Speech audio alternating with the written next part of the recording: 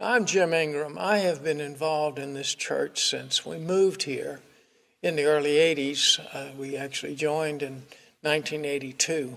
It has been a wonderful experience of kind, loving people who show love to the community and they show love to each other.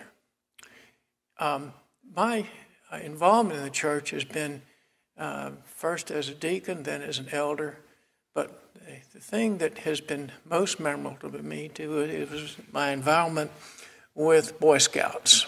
Now, Boy Scouting has been in the United States since 1910.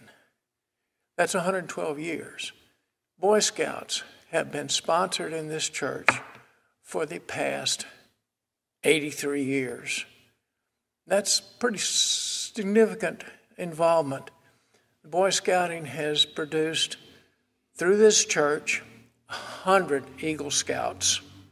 That's pretty amazing to me. And Boy Scouting is an unforgettable journey. It's full of adventure, which through challenge and help, where it is needed, leads to personal development, physical development, new skills, sound ideals, character, confidence, a better feeling of self-worth and belonging, shared accomplishments, friendships, and incomparable memories.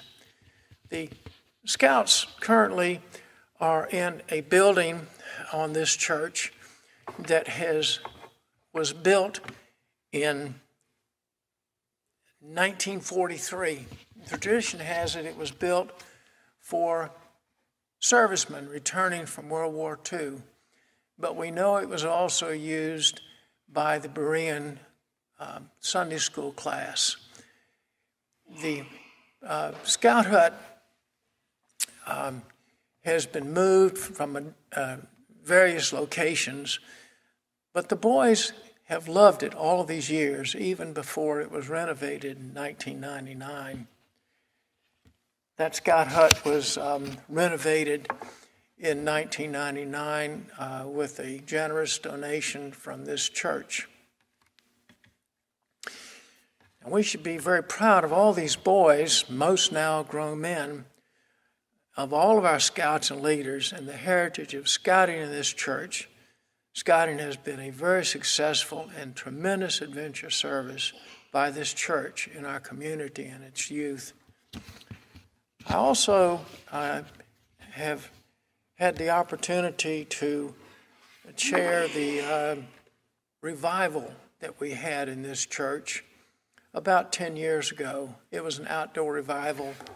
It was very meaningful. We had it around a campfire. I have also been involved in the Sunday school program all of these years. Currently, the class that we're most involved in, it's very meaningful to me, is the Harmony class that is now joined with the Friendship class. And that is those things that I remember most about this church. I'd like to emphasize again the loving kindness of this church, both to each other and the community. They've been very involved in community activities, Habitat for Humanity. I don't know exactly how many buildings we built and funded, but it probably was houses. It probably was 3, 4, maybe 6, where church members all got together with the materials that were provided by the church to build these houses. Let me talk again about scouting.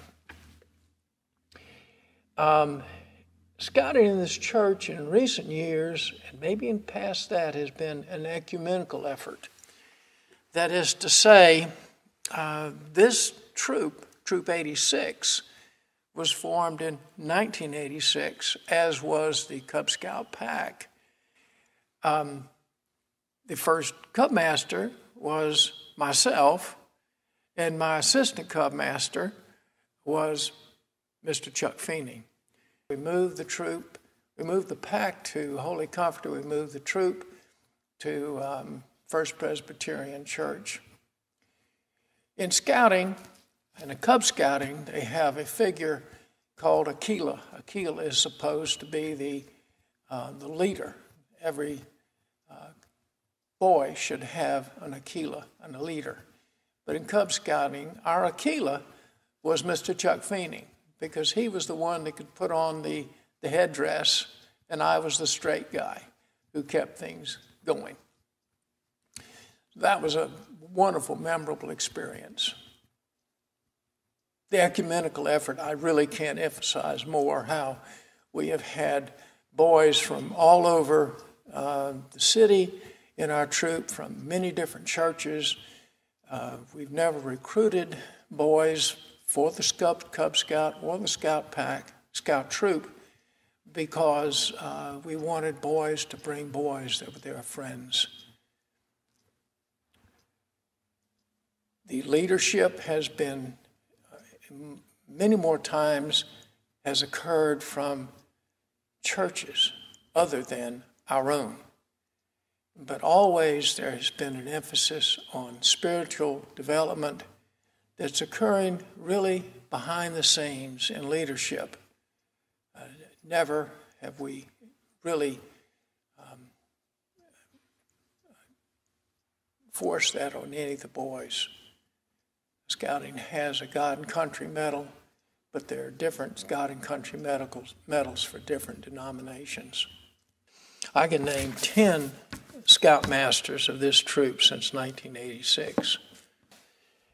Steve Wilson, not all from this church, Lieutenant Colonel Steve Wilson, Dr. Jim Ingram, this is in order. Billy Barano was Baptist, Robbie King, who was Baptist, Bill Miller, Daley Ward, Dean Booth, Steve Hermanson, who went to Harmony Church, and Gus Bloom. In these 36 years, there have been at least 10 Scoutmasters.